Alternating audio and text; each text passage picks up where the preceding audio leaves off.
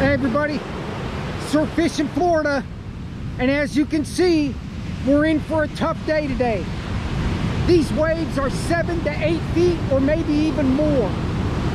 There's a whole bunch of sticks in the water, but we're going to try to get at least one whiting so we can use some cut bait to get the bluefish. We drove all the way down here, so we're not going to leave. We've been here almost an hour and a half, and like the other trip, it was so hazy and misty, I couldn't even film. As you can see with the sticks all the way up against the dunes, that's how far the surfs came up. We had to put all of our stuff all the way up against the dune or it would have got wet. And she's roaming up and down the beach. You can't put anything in the pipe now. You got to hold the rod. And you could see the waves come up and get all the way behind her up against the dunes. Wow, that is unbelievable. Hold that thing up. I was just bring in and wow, that's good. And the sun's coming out. This is good. Look at that surf all the way up and down the beach. This is pretty epic. I think some of those waves about 150 yards out, they're probably 10 feet tall. But now we got that whiting. We're going to be staying probably all day now because I'm putting the cut bait rig on.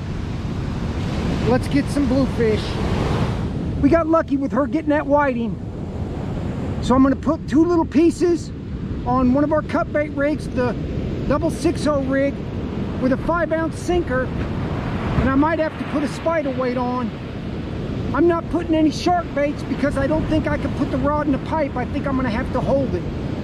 Well, the current's too strong, so I'm putting on a 4.5-ounce spider weight. Maybe I can put it in the rod holder, but I think I'm just going to have to keep holding it. There's some sticks out there, but the 5-ounce weight was just skipping down the beach with no sticks on the line. So definitely heavy current. She's got 2-ounce spider weight on her rod. Well, we're filming every trip. I don't know how long we're gonna stay because you can't even put the rod in the pipe. The current washes it down even with the spider weight. So you gotta hold it and keep recasting it. Maybe she can get a bluefish on the light shark rod. She's got one, believe it or not, if the GoPro's filming. That looks like a good fish too. Oh, whatever, it is what it is. We're lucky to even get the catfish, right?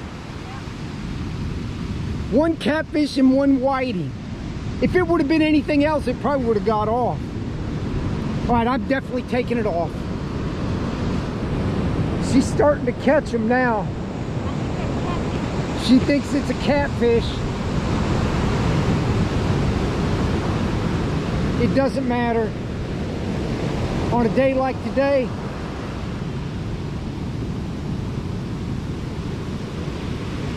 I just had a tangle in the braid on the light shark rod, and when I went to look at it, there was a fray in it, so I had to cut it. That's a little whiting. Let it go, because I'm not even going to go up to the car and get the other rod. Okay, that's about 30 feet of braid I lost, because when I was checking the tangle, I noticed the fray in it. So if a shark would have grabbed it, it would have busted the line instantly.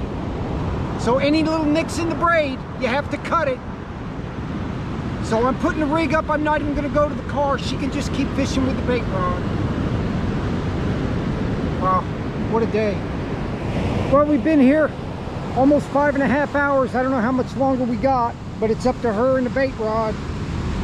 I'm not going to go up to the car and get a shark rod and throw it out there. The current's too bad. And the way I look at it, if I wouldn't have got the tangle in the braid, I would have never seen that nick in the line, and if I would have hooked the shark with that rod, it would have snapped it for sure. Even just a tiny nick in the braid degrades it about 90%. See how good it'll show up, because it's pretty cloudy outside. Look at the current bending that little 8-foot star rod. That's that little 2-ounce spider weight. It's holding the bottom. Every once in a while it pops up and then it catches again and puts that deep bend in that little rod. That is some current. It's about an hour before low tide, and as you can see, the surf is still huge. Some of those waves, when they break about 150 yards out, they're probably 7-8 feet tall still, even though it's going to be low tide soon. So she's going to fish a little bit longer, and then we're out of here. I think she's got another little whiting, which isn't much but for today, that's pretty good. Is it on there?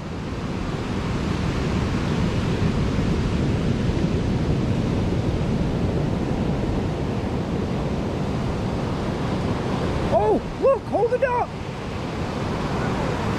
Look at how small that top one is. Wow, a little double whiting. That one on the top's probably 5 inches long. So that's now 4 whiting and the catfish, right? I was ready to go, but she wanted to stay. And now that she's got the little double whiting, I guess we're gonna stay even longer.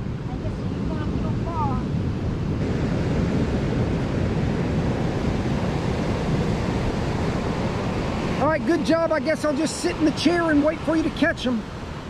All right, we're wrapping it up. A tough day, battling the huge surf and the current. She got the 4 whiting and a catfish. So it is what it is. Thanks for watching.